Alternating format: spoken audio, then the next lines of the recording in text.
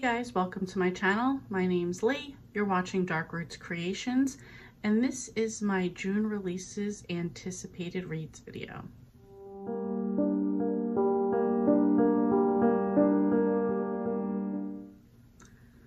So today I was looking at what I had to do for videos coming up, and I was like, oh, I didn't even do any research for this video yet.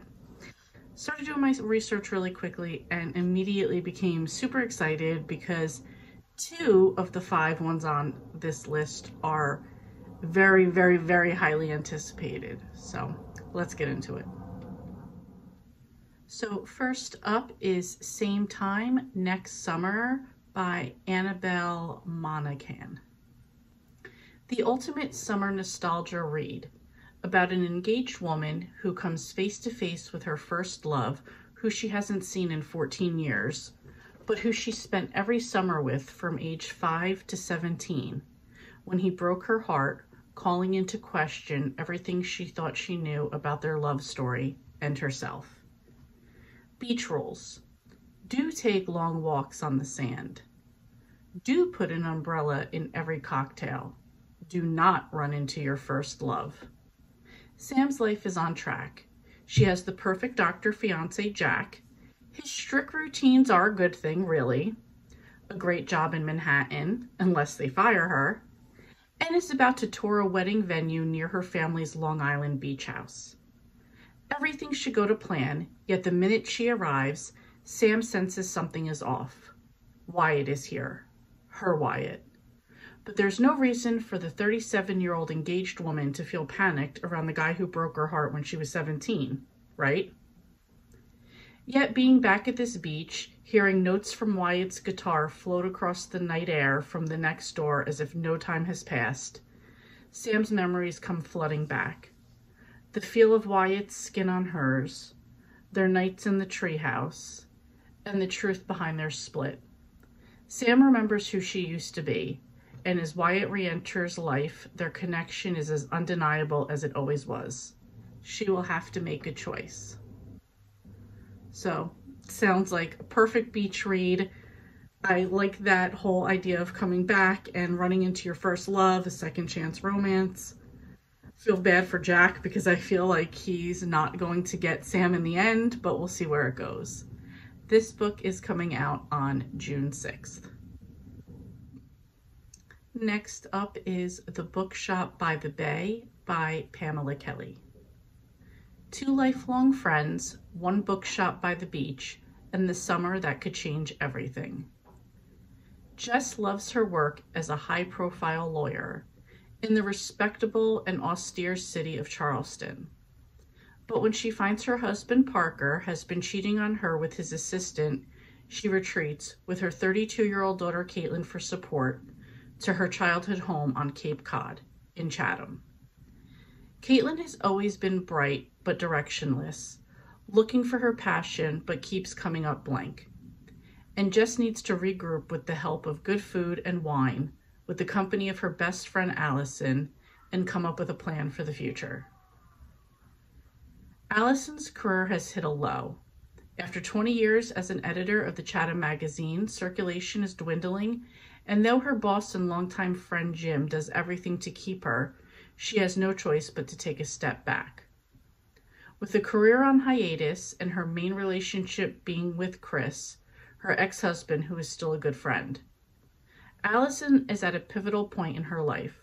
Her daughter Julia opened her own artisanal jewelry shop a year prior, and she has the kind of day-to-day fulfillment Allison yearns for.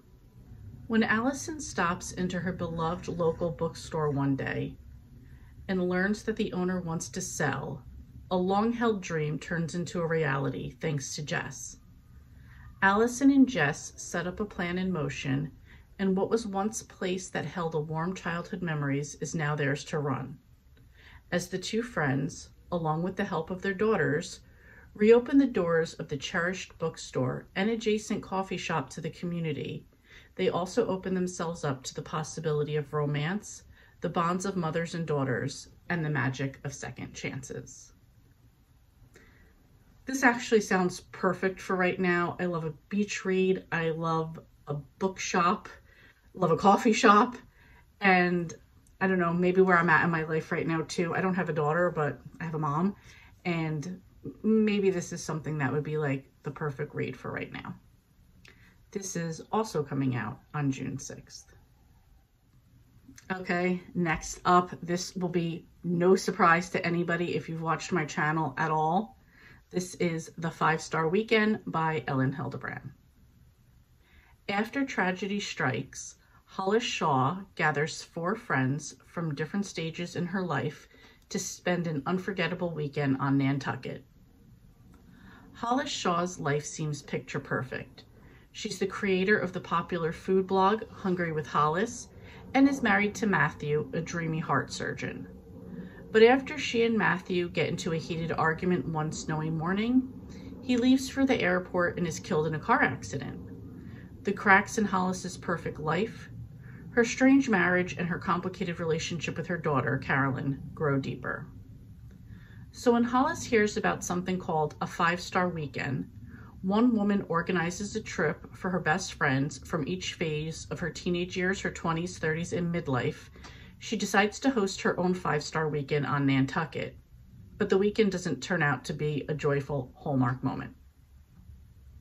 The husband of Hollis's childhood friend Tatum arranges for Hollis's first love, Jack Finnegan, to spend time with them, stirring up old feelings. Meanwhile, Tatum is forced to play nice with abrasive and elitist Drew Ann, Hollis's best friend from UNC Chapel Hill. Drew Ann's career as a prominent Chicago sport agent is on the line after her comments about a client's mental health issue are misconstrued online.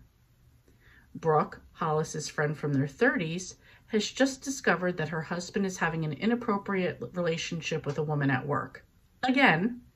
And then there's Gigi, a stranger to everyone, including Hollis, who reached out to Hollis through her blog.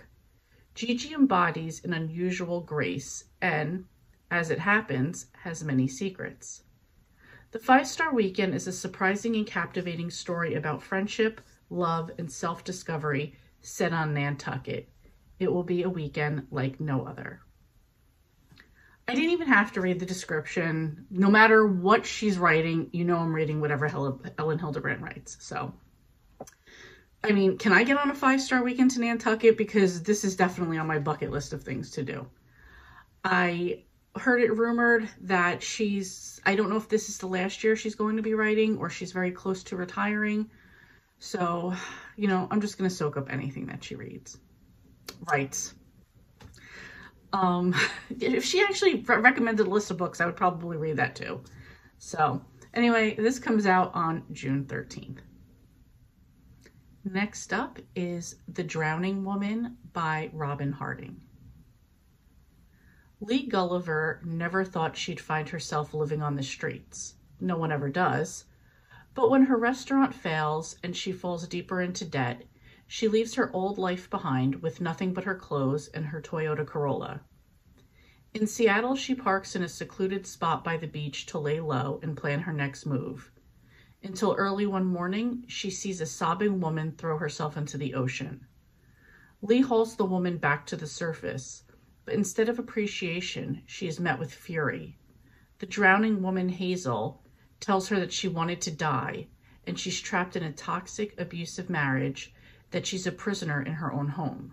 Lee has thwarted her one chance to escape her life. Out of options, Hazel retreats to her gilded cage, and Lee thinks she's seen the last of her, until an unexpected return the next morning. Bonded by desperate but difficult circumstances, the women soon strike up a close and unlikely friendship. And then one day, Hazel makes a shocking request. She wants Lee to help her disappear. It'll be easy, Hazel assures her, but Lee soon learns that nothing is easy as it seems, and that Hazel may not be the friend that Lee thought she was. I saw this, this has actually been on my radar for a little bit. This actually sounds really interesting to me. Not exactly a beach read, but I don't know, thriller that's a little bit different, I feel like, than what I normally read. This is also coming out on June 13th. And the last book, which is also one of the two very, very most anticipated reads, and auto read for me anyway, is A Cozy Mystery, and this is Misfortune by Vivian Chen. This is number 9 in the Noodle Shop series. They say fortune favors are bold, and Lana Lee is determined to prove that true.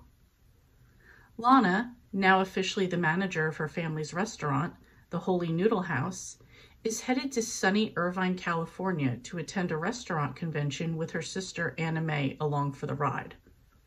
The girl's very Americanized Aunt Grace has asked them to stay in her posh rental, and as the trip begins, it seems to be just what they both needed. Even the restaurant convention proves to be worthwhile and entertaining, especially when Lana witnesses a dramatic catfight between a fortune cookie vendor and a journalist. Lana and Anna Mae can't imagine things getting any better until they learn their aunt has yet another surprise in store for them. A swanky cocktail party hosted for the freelancers of Southern California. But on the night of the party, things go south when a close journalist friend of Grace's mysteriously plunges from the rooftop of the hotel. Even more suspicious is the fact that Aunt Grace's friend is the same journalist Lana saw getting into a screaming match with the fortune cookie vendor at their convention. The police rule the death a gruesome accident, but Aunt Grace refuses to accept that explanation and begs Lana for her help uncovering the truth. Lana, Anna Mae, and Aunt Grace attempt to keep up appearances as they search for answers, but unwanted attention from suspicious colleagues and convention attendees start to surface, causing Lana to wonder if they'll find the killer in time or if they'll be the next ones pushed over the edge.